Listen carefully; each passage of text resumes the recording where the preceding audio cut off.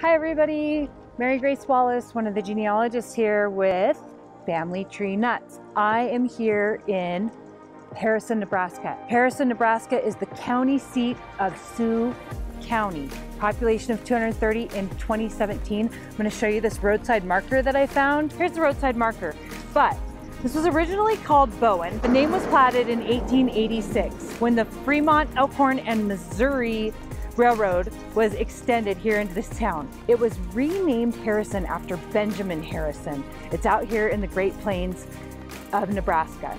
There's a school, a county courthouse, and a church were built here in 1888 to 1889. Here's the cool part of why I thought I would just stop and tell you about this once I saw this marker. Even though they built all these buildings and people were arriving here to work for the railroad, there was no well.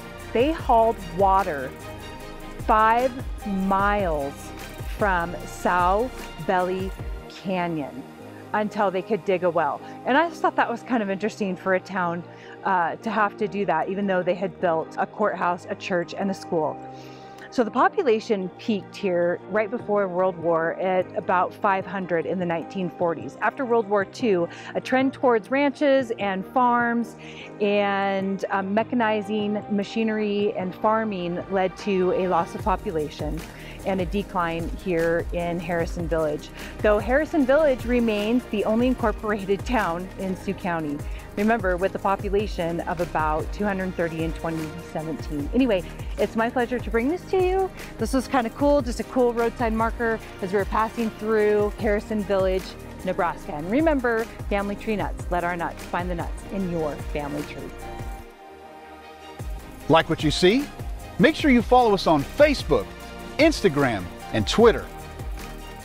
And subscribe to our YouTube channel. Don't forget to click the little bell so you get notifications as to when we post new videos. And you can find out more about us and contact us at familytreenuts.org.